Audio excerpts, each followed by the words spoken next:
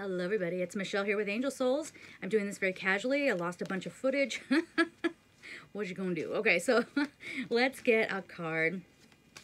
What is our message here? Eight of Air. Okay, an illusion of being trapped. I was wondering if something like this was gonna come out. An illusion of being trapped, a lack of self-confidence, afraid to take action.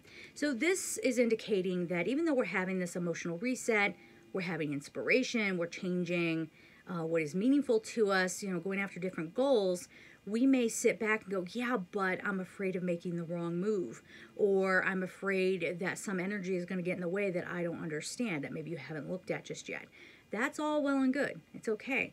At least during this day, you will have some awareness around what is trapping you, what is or making you feel trapped, what is making you feel like you are limited, okay? And once you can pinpoint it, you can work on letting it go. So this is definitely saying this is not necessary. This is not necessary, that we're getting ourselves trapped in our own mental cycle. We're getting ourselves trapped by some sort of mindset, okay?